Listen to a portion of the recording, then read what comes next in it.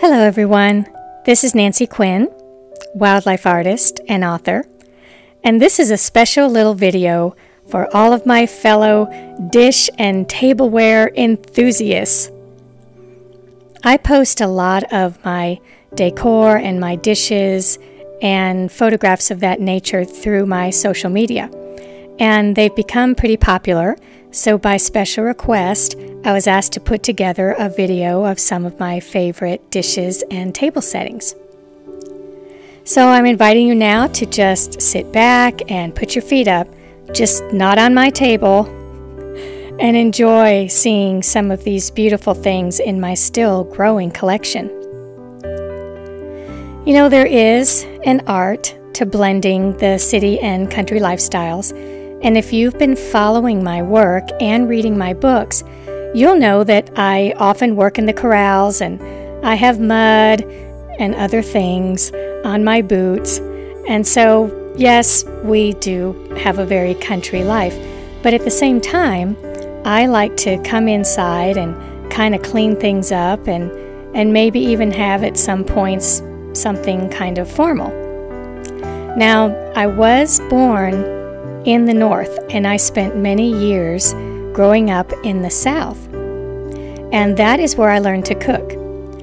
Southern food and Cajun recipes, and also my own concoctions that I still create in my kitchen.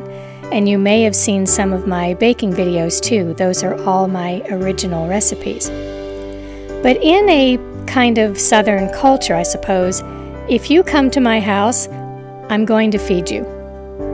And if you're sad and maybe need a little comfort, a cup of tea is in order, and a hug and a cookie. And if you're celebrating something and you're really happy, then I offer you more hugs and cookies or maybe a cake.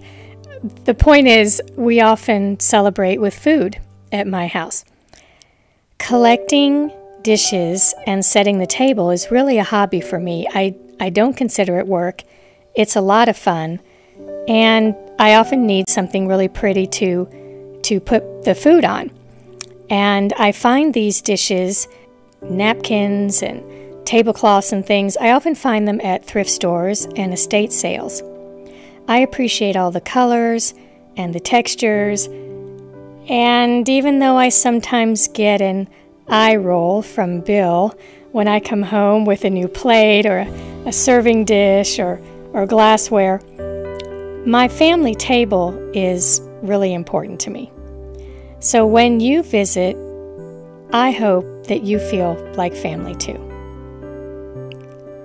Well, I hope you've enjoyed all of these beautiful settings, and if you have one you'd like to share or tell me about, please write to me. You can contact me through Facebook or through my website at quinnwildlifeart.com. I would love to see the kind of things that you collect too. So I will see you next time, and thanks so much for watching. Bye. I'm inviting you to visit us in the wilds of Montana through my books, videos, and artwork. Subscribe to my channel and see my website at quinnwildlifeart.com. Thank you.